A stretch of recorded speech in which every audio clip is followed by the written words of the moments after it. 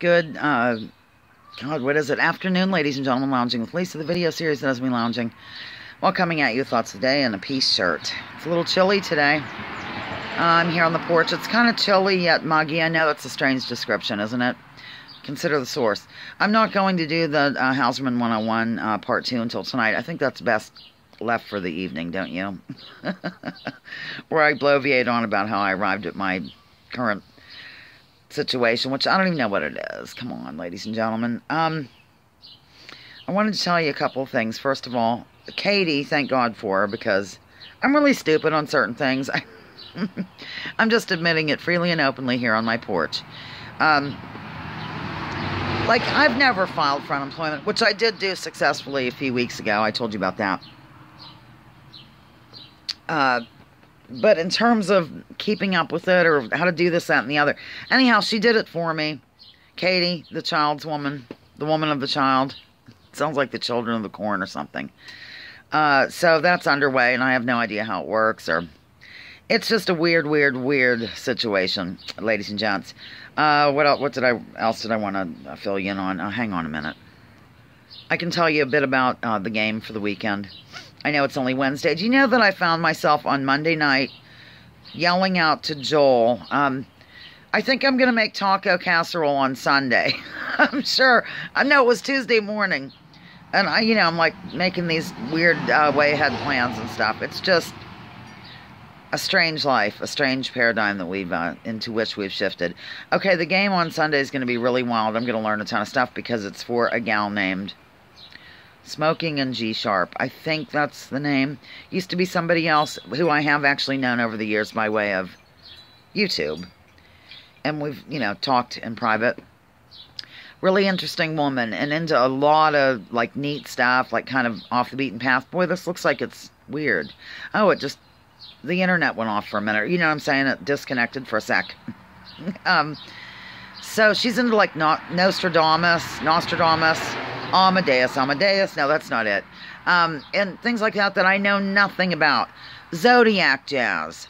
Sounds like a band.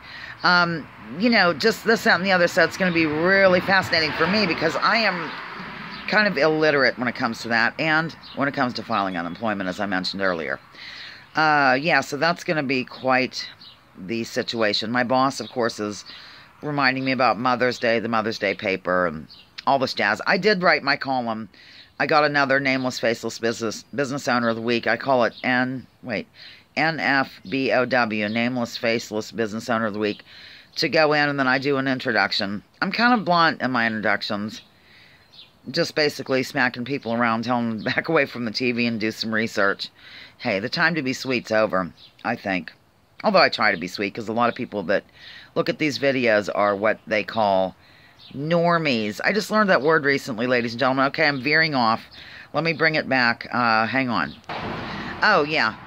So it wasn't a very long piece that this Nameless Faceless Business Owner of the Week wrote, but we were able to stretch it out a little bit, and she approved it, and boom, it's going to the next paper. That's what I'm doing. As long as we're online, I'm not going to, I'm going to give people a voice. So if you own a business in this area, anywhere in Western Crawford County, I don't even care, the whole state, the whole county, the whole state, just contact me, and my email address is houserman46@gmail.com, and we can maybe work you in, oh, good Lord, to the next issue of the world-famous community news that's now online only.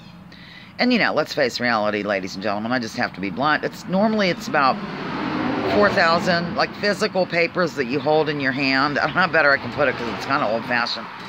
And that's on top of people sharing them. And, that's by subscription. And then my boss puts out copies at businesses and all this jazz. And just going online only. I don't know.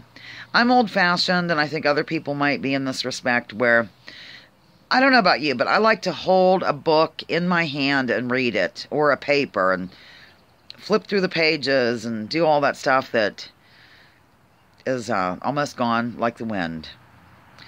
Okay, back to the normies. Yeah, I just learned this word recently.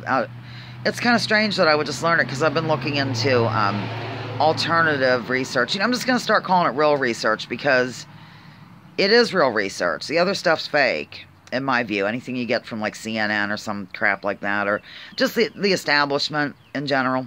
There's an establishment in every walk of life.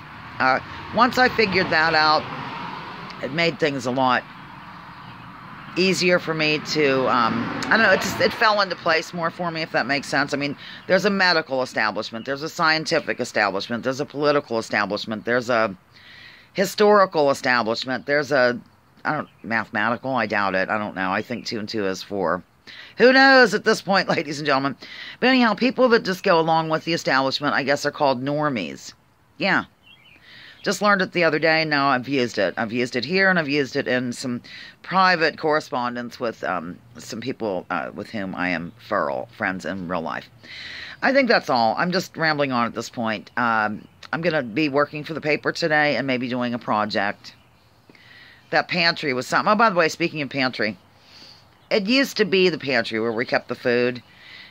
So we still call it that, even though we don't keep the food in there. Because Kate asked me, where the heck do you keep your food? Because it doesn't have any food in it.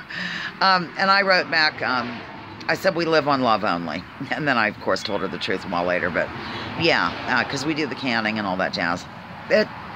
I don't know how it happened, but it just flipped over. And it's not really a pantry anymore, but I call it a pantry, and I'm going to continue to call it a pantry. And that is my right as a citizen. Hey, you got to have some rights left, don't you?